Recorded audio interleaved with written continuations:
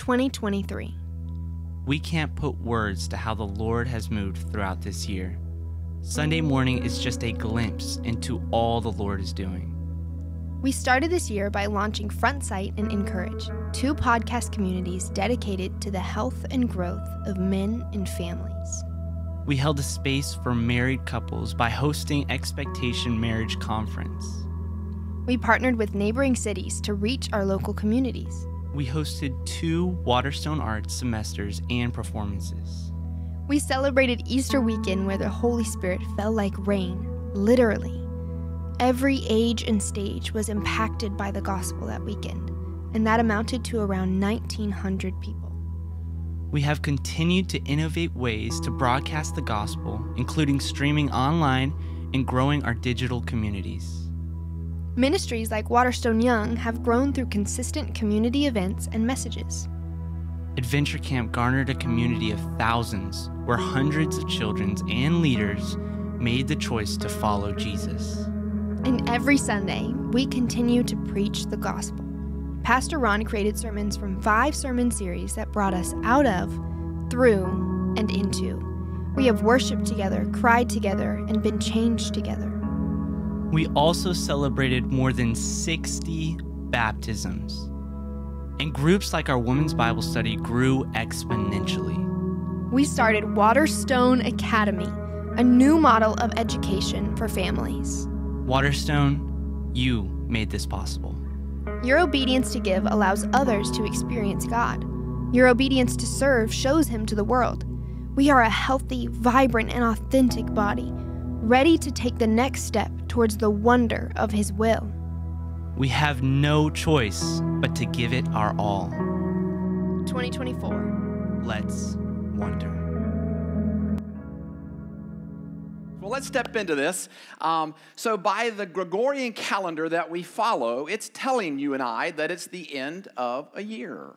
But God's storyline runs uninterrupted, meaning He is already ahead of where you and I are, and His knowledge is above and ahead all that we know.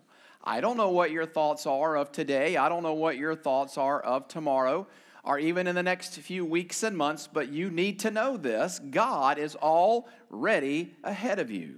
You need to know that. And so, as you know, I literally live every sermon before I preach it, and the Lord directed me to 2 Psalms this week to read. And at the end of each Psalm, literally at the end of each reading, something or someone stepped in, showed up, and texted, and just absolutely blew me away. Because I'm like you, I can often go into a new year with a little bit of anxiety. I step into next year with a little bit of uncertainty of what does it mean for Waterstone and where we're headed. Our key word for next year is greater. So our church runs off of what's called a ministry action plan, just really quickly. A ministry action plan, a church only has 4 things and no more, no less. People, time, buildings, and money. The average church starts out with how much money they have, and then they determine how much ministry. We don't do that. A ministry action plan identifies where God is working in people, where God is working in time, where He's working in space and buildings, and then we say, Lord, help us figure out how much money is needed to fund that. Often we step out in faith. Sometimes it's ridiculous faith because we feel like that's where the Lord is leading. And last night, all the way up to last night, I'm reading a psalm that God directed me to. And all of a sudden, I open up my phone, and there's the bubbles, right? There's the bubbles. Somebody's texting me, and they're like, Pastor Ron, I've got somebody that's been watching. They want to give to the academy. They want to give to this. It's a last-minute gift. They literally are building schools around the country. Tell me how to give. And immediately, I'm like, here's the link, you know. But it's not about the money. It's really not. It's about God showing up. And at the last minute, almost at the last hour, when I'm crying out to God like, Lord, am I crazy? Is this ridiculous? Like, I need to hear from you. Psalm 143, oh God, hear my plea for mercy.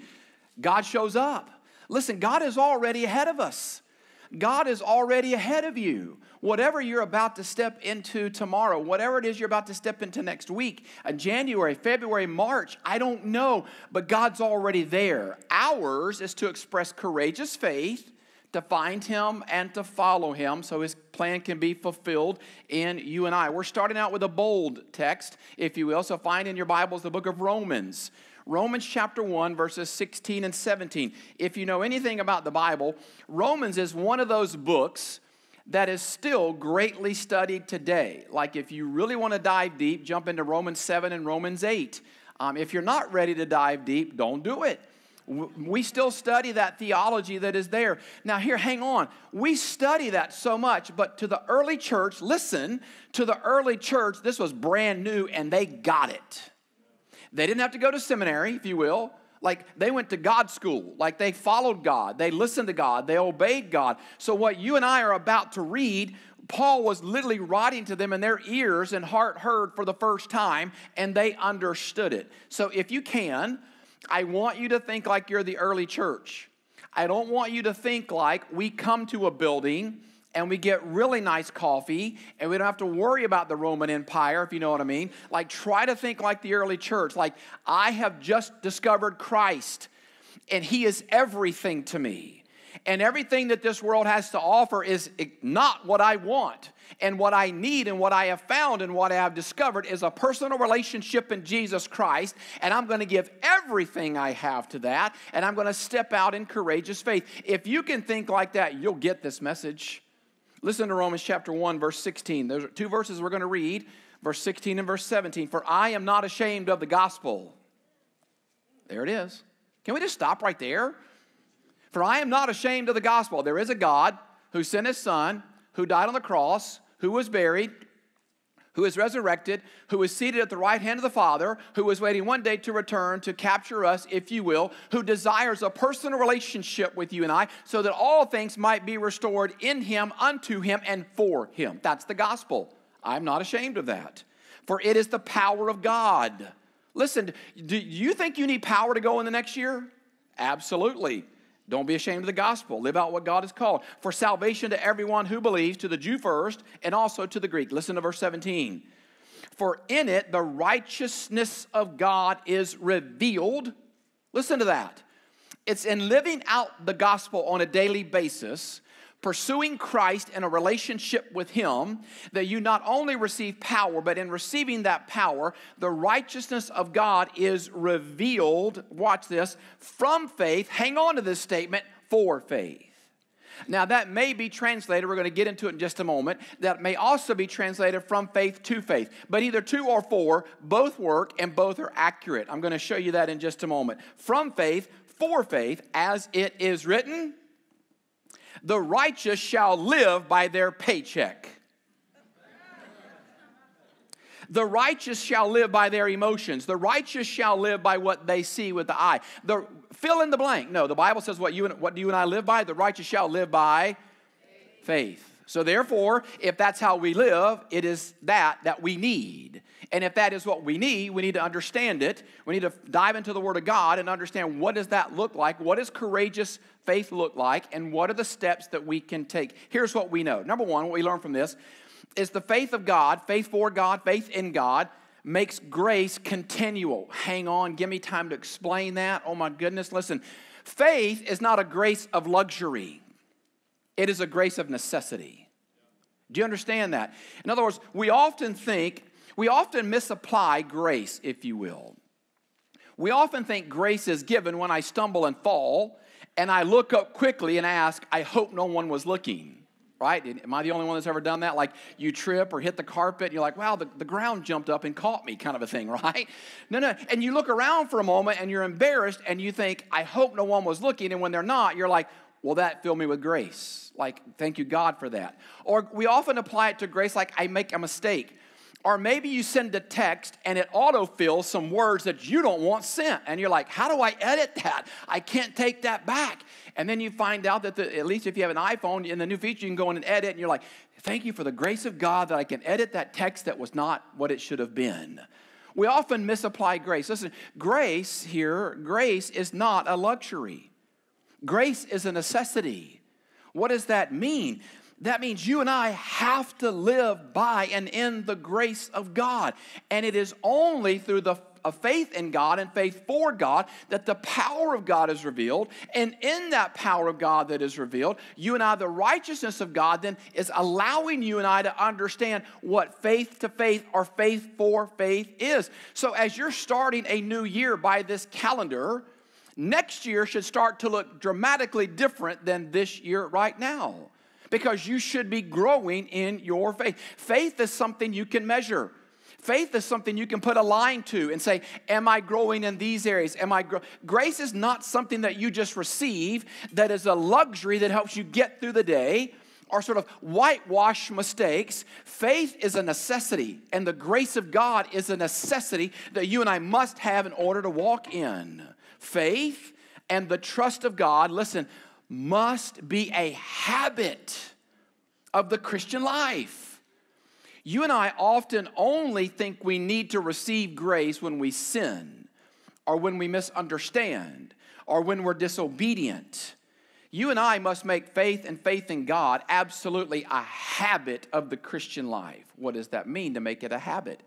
Well, just as you would form the habit of working out, you're about to make New Year's resolutions, and that's probably some element of the resolutions, right? As you're about to make New Year's resolutions, as you maybe look at your job, and you're like, I need to improve in this area. Maybe you look at your relationships or school or whatever it might be. You're like, this can be a better semester. This can be a better new year. This can be a different start. Like, I can do things differently. Well, in order to do that, some habits must be established. I must study better. I must communicate better. Like, I need to get these habits down to improve. Well, why do you and I not make faith and faith in God a habit of the Christian life? So often we only make it when we need it. We only cry out to God when the tears are there.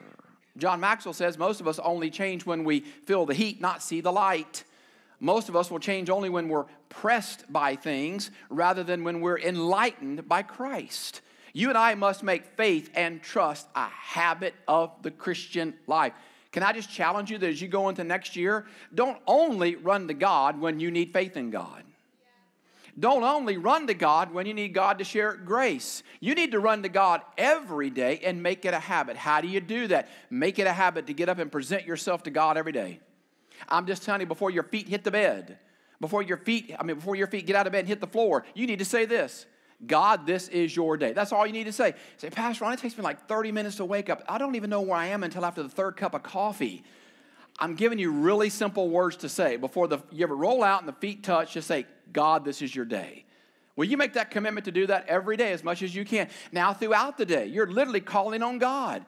Lord, would you give me wisdom? Would you give me direction? May I hear your voice? Lord, speak to me in text and speak to me in psalms. Speak to me in words. Speak to me in billboards. Let others step into my life that they don't know they're speaking to me. But God, I am so absolutely dependent upon hearing your voice. I cannot go a day without hearing your voice. And so today I need to hear your voice. How do you do that? Worship, Bible reading, prayer, communion with others.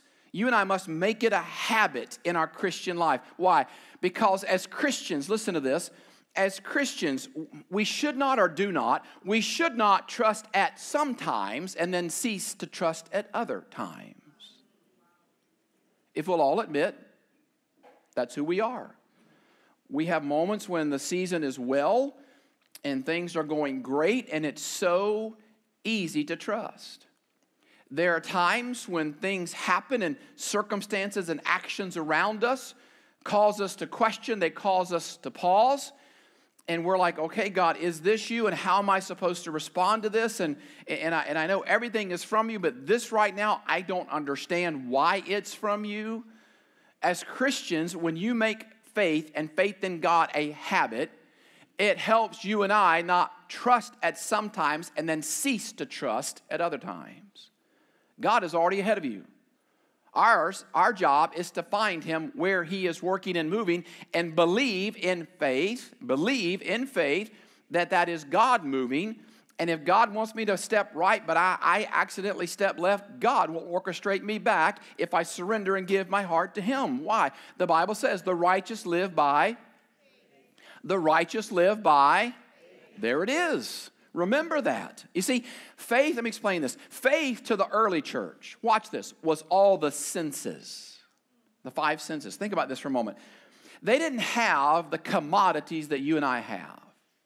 They didn't have sort of a journal. They didn't have social media. They didn't have sort of groups. Groups were forming. We know the Bible says they met from house to house. Like they were still meeting in the temple from day to day, and house churches were forming, and churches were beginning to form. But they didn't have sort of the modern luxuries of the church community that you and I have now. So much of this was brand new to them. So the Bible equated and helped them understand what it meant to live by faith by showing them if you have this sense of sight, of touch, of smell, of hearing, and so forth, then this is how faith is activated. Let me explain it this way. The natural man has eyes, but by faith Christians see him who is invisible. Faith and faith in God means learning to see beyond what the natural eye sees. Certainly, every one of us can wake up and question God. We can question him in the news headlines. We can question him in the political arena. We can question him in health. So many areas of life, we can look at it and say, God, I don't know.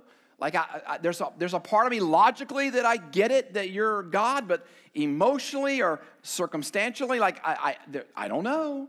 The Bible is telling you and I that faith to the early church, and they demonstrated it, was all the senses. The natural man has hands and feelings. But we live by faith, taking the hand of the one who holds us.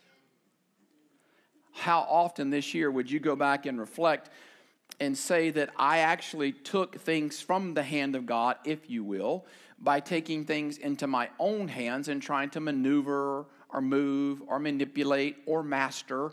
I took some things from the hands of God so that things might be a little bit more predictable, are safe, are comfortable for me, rather than just letting go of all of that and saying, God, you are in control. I trust your hands more than I trust my hands. Even though I can see my hands at work, I'm choosing to trust the activity of your hands over mine. The natural man has ears, hearing pleasing sounds. Our ears are to be tuned to hear the voice of God. If there's one thing you and I can learn, it is to learn and discern the voice of God in everything. You have to trust me as your pastor in this. There are going to be times when you are surrounded by so many voices. I'm going to tell you what you do. I'm going to tell you what you do. You don't move on anybody else's voice until you get the peace of God in your heart that that's God's voice. Don't move. Don't make a decision. There's going to be great logic around you. There's going to be pros and cons. There's going to be awesome voices around, godly voices around you. But not until you've sat in that position for a moment and said, God, I absolutely need to know that this is your voice. Don't move. Don't act. Sit and wait for the voice of God. I'm going to tell you what's going to happen. You're going to go through some questionable moments. The mind's it's going to do some weird stuff for you. There's going to be some dark moments. There's going to be some high moments. But I'm going to tell you, if you'll wait and get through that, when God speaks to you in that absolute moment, and you're surrounded by all these voices and all these circles, I'm telling you, when God speaks to you, what that does for your faith is it encourages you to continue to wait to hear the voice of God. There is nothing more powerful, nothing more personal, nothing that is more alive in you than the voice of God. You have to surrender and submit to the scriptures. You have to surrender and submit to worship. You have to lift up Christ in everything you do, despite what everyone else is saying around you. Now, let me put this in parentheses. Hang on. That doesn't give you free license to do what you always want to do. I get it. Some people have said, well, I heard all this good advice around me, but I chose this path. That's wrong. I'm not saying for you to choose your own path in spite of the voices. I'm saying you sit and wait for the voice of God to be confirmed and heard in your heart and your life. I know the next question. Well, Pastor Ron, how will I know it's his voice? Can I lovingly be a pastor? If you're asking that, you've not heard his voice enough. You will know it's his voice. You will know it's his voice. And listen, God does not change his voice. He doesn't call and do prank phone calls and ha, I got you. I just want to see if you'd recognize my voice. God doesn't do that. To you, God speaks the same every time. And the longer you are in communication with Him, the more familiar you are with His voice. And sometimes you're probably not going to hear it audibly. I don't know that I've ever actually heard it like audibly like they did in the Old Testament. You know what I mean? Like it didn't come down like Charlton Heston in the movie, Moses, that kind of a deal. That's not what I mean. But you'll hear it. It literally will reverberate throughout your entire body. Why? Because the Bible says He knows you. He knows your frame. You are but dust. And when God speaks to you, every cell of your body comes alive. You and I need to get hooked on hearing the voice of God. Why? Because the habitual, grace-filled faith of like a Job was the only sense that he had. And you and I, like the early church, need to rest and trust in God. Faith to the early church was, listen, first and last. It was all they had. Can you say that? We are at the end of a year by a calendar. So if you were going to put a bookend or a period or something at the end of this year, so as you and I step forward in that, you need to understand as you start this year, faith must be the first thing you start with tomorrow and the last thing you end 2024 with. The first thing you start your day with and the last. The first thing you start a thought with and the last thing you finish that thought with. Do not leave thoughts sort of out there open without being closed by the Word of God or the confirmation of God or the peace of God or the silence of God or the waiting on God. Don't step in and take it by yourself into your own hands. Absolutely trust the heart of God. What do I mean by that? Our faith begins by looking to and seeing Christ and Christ alone. We come to life because of whom we see. You understand that? As we live by faith. Listen. We expect to die by faith, looking for His coming. Faith and trust, or faith and faith in God, is the truest expression of God being to us the Alpha and the Omega. Go back, if you will. Where do I get that from? Literally the phrase in verse 17, from faith to faith. Literally, if you study that, if you break that down, literally what this means is, when it says from faith to faith, it literally means first to last. Start to finish. That's literally what that means. It means as you started in Christ by faith, so you will finish with Christ by faith. Nothing ever changes. That is the common denominator. And so everything about your life is just increasing and growing in faith. That's why the word to can be used. Faith to faith, start to finish, or faith for faith, because it denotes both. That as I'm starting the race, so I will finish the race. As I'm in the race, I'm going to grow in the race of Christ. Does that make sense? Both the words to and for work in that, because faith to you and I is everything. It is the first and the last. It is the start and the finish. Now, once again, notice, he's talking to new believers. He's not talking to experienced Christians. He's not talking to experienced church attenders. He's literally, you're saying, Pastor Ron, this is a little over my head. It was over their head as well. But that didn't stop them. What that meant was, God, this may be over my head, but you're in my heart. And I'm going to trust your voice and trust that in stepping out in obedience toward things I don't know, but I'm stepping towards someone I do know, that all of this will be revealed to me. The question is, are you willing to step out in obedience and faith and trust in God and live from faith to faith, from first to last, from start to finish? Here we are at the end of a year, at the beginning of a new. Will you do that? Here's what we know. Courageous faith will be tested and tried. There's a reason why I didn't start with that one as point number one. Because you and I often, well, can we just admit it, sort of give up and surrender when faith is tested and tried. No one likes that. Everything about my life is an illustration. Can I just share this with you right now? The glasses that I'm wearing have broken 4 times.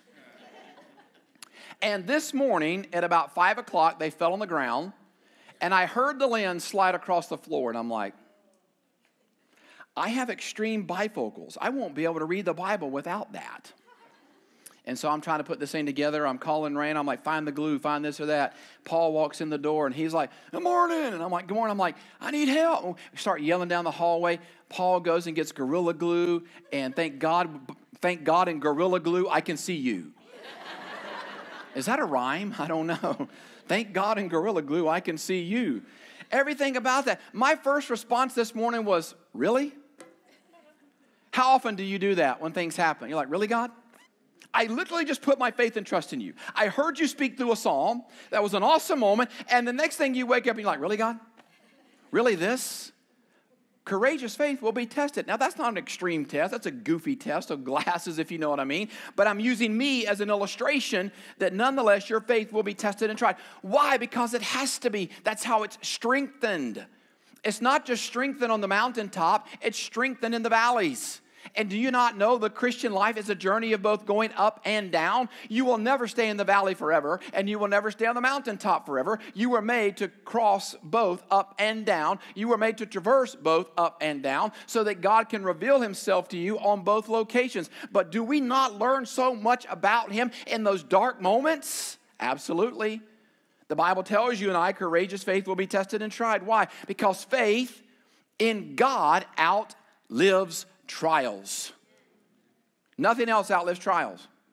Human effort, human will, human intellect, self-help, none of that outlives trials. Like, I honestly don't know how people do it in life without life in Christ. I honestly and truly don't. The Bible tells you and I that courageous faith will be tested and tried. Now listen, the point of the cross, don't miss this. The point of the cross wasn't just new life in Christ. Getting your fire insurance, getting saved, making sure I skip hell and go to heaven. But the defeating, listen, of all that seeks to destroy us.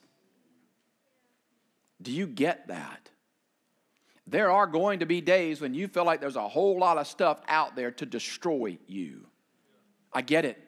You're going to wake up some days and you're saying, I know I'm supposed to put my feet on the ground, but right now, like, my head emotionally is a mess. My heart is a mess. My stomach has been tossing and turning all night. Whatever. Like, I get that. We've all been there. But the Bible tells you and I that faith from first to last, from start to finish, is a faith that outlives trials.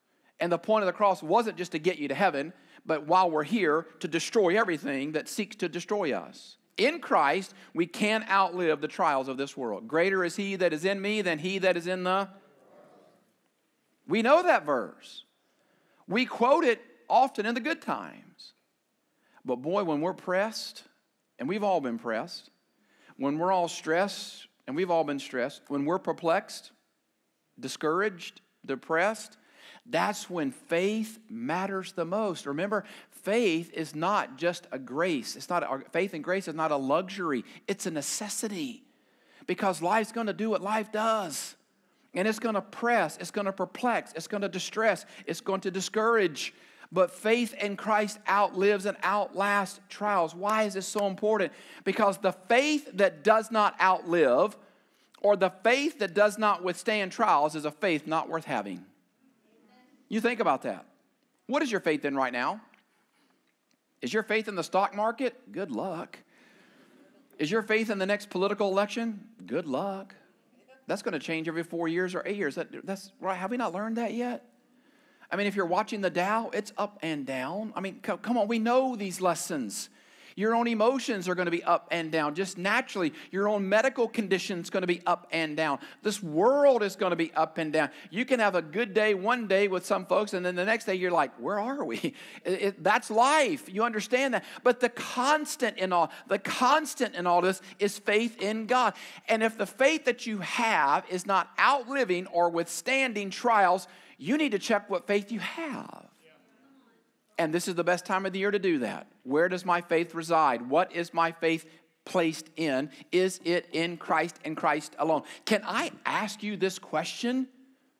If you were to die tonight, God forbid, do you absolutely know that if this was your last breath here on earth, that you would die and go to heaven, not based upon you thought you were a good person and you thought God forgave you, but only on this, that the Bible says that you have confessed your sins, you have called out to Christ, you have said, God, redeem me and restore me and forgive me and renew me. I don't want to do this life without, like, not just I'm a good person, I've kind of always felt like God was around me and, well, God and I are just kind of a thing. No, absolutely not.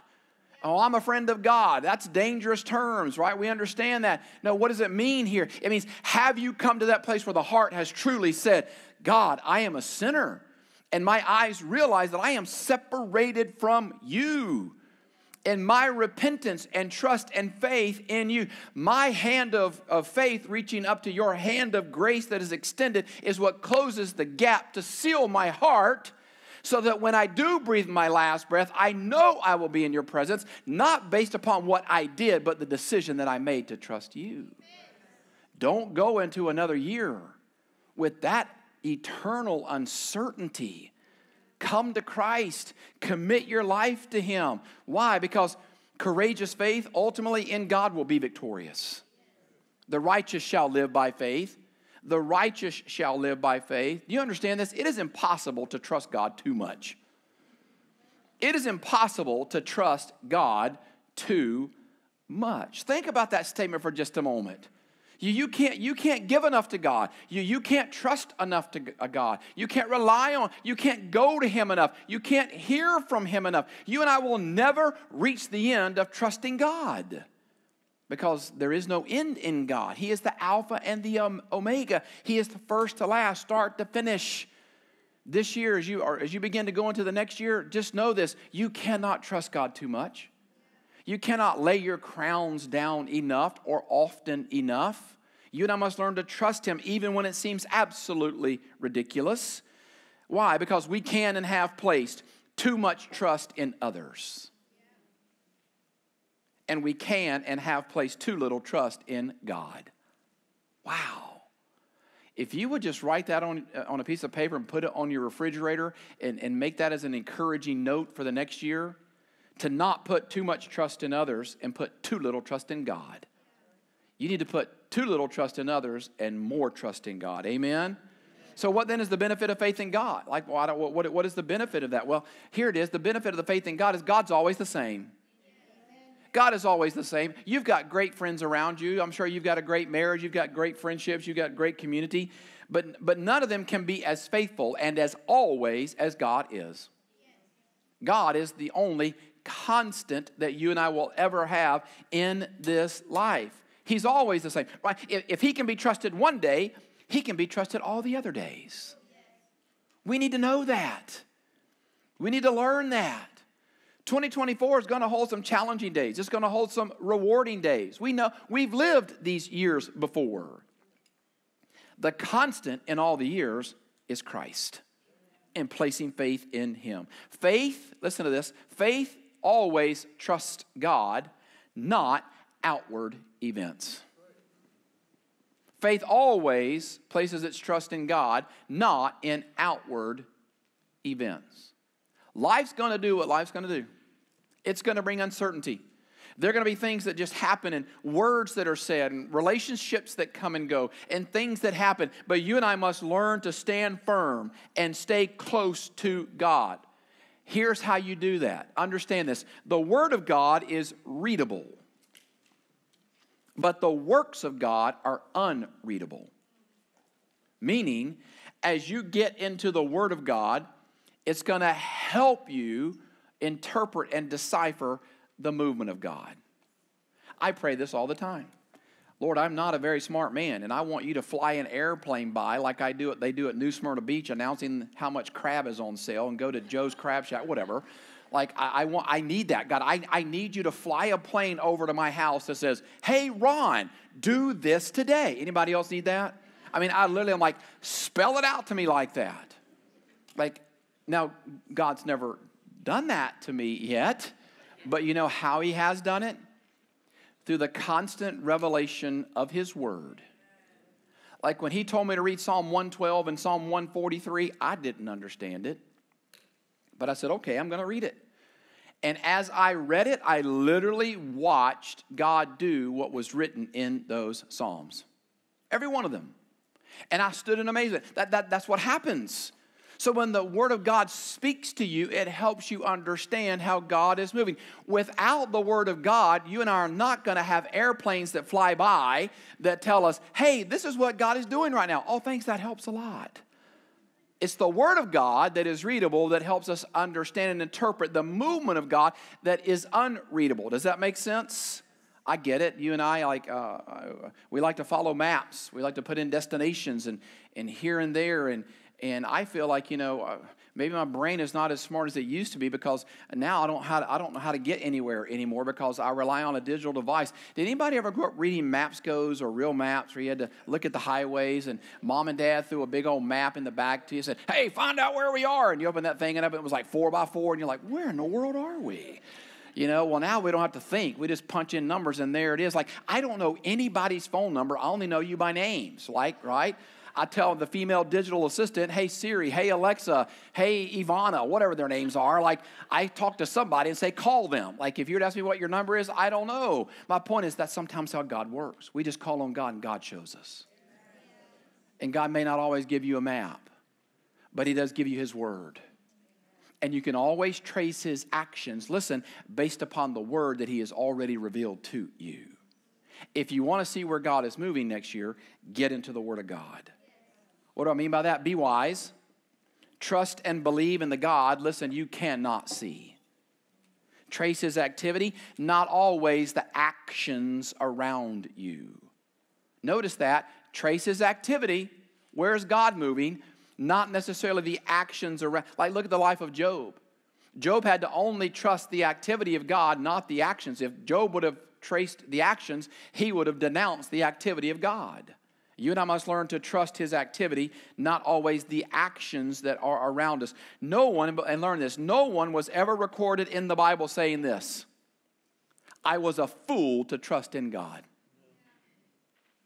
Rather, the Bible says, the fool says in his heart, there is no God. But no one was ever recorded in the Word of God as saying, I made a mistake. I was a fool. Why did I trust God? Many have trusted in wealth and been disappointed. Many have relied on friends and been betrayed. Blessed is the one who trusts in God. Let's use Job as we close. In Job 1 verse 21, he says, the Lord gave and the Lord has taken away. But blessed be the name of the Lord. I can't think of a better blessing as you get ready to walk into a new year. Amen? There are going to be times when things are taken. There are going to be times when things are given. But blessed be the name of the Lord. I loved that sermon bumper where it did a quick review. It was numbers. It was moments. 60 baptisms. The number of new members that joined, the number of new ministries started. Hey, Front Sight men, the women's Bible study is still larger than us. Just saying. But 13,000 unique followers in Front Sight men's ministry. What God is already doing in the heart of men to strengthen the home and strengthen the marriage and to strengthen their walk with God. Those are all numbers and they're all moments, but you know what they reveal? They reveal the activity of God. And next year we're going to turn the corner and we're going to start with the word greater. January is all about greater trust. Then it's greater hope in February. Then it's greater purpose in March. And that's going to bring us right into Easter. Easter is March 31st. We start thinking about Easter on January the 8th or 9th. And we're ready for it. Amen? Next year is going to be greater. As you and I trust God. As you and I listen to God. As you and I realize that faith is not a grace of luxury. It's a faith of necessity. We cannot, we should not go into next year without trust in God and committing to be so familiar with His voice that in the midst of a crowd, in the midst of clamor, in the midst of emotions, in the midst of disruptions, you and I can clearly hear the small, still voice of God that's uninterrupted, that's constant. And that's the prayer I have for you. That's the prayer I have for us. That's the prayer I have for this church community. That we would only listen to the voice of God. And I can't wait to see what He's going to do next year. I honestly believe it's greater. The way God is lining things up, I'm just sitting back in amazement of what's about to happen. I'm believing it. You know why? Because I believe him. Because he's never failed, and he will not fail. He never fails to speak. He never fails to move. He never fails to step in. He never fails to console. He never fails to whisper, and he'll never fail you or I. Amen?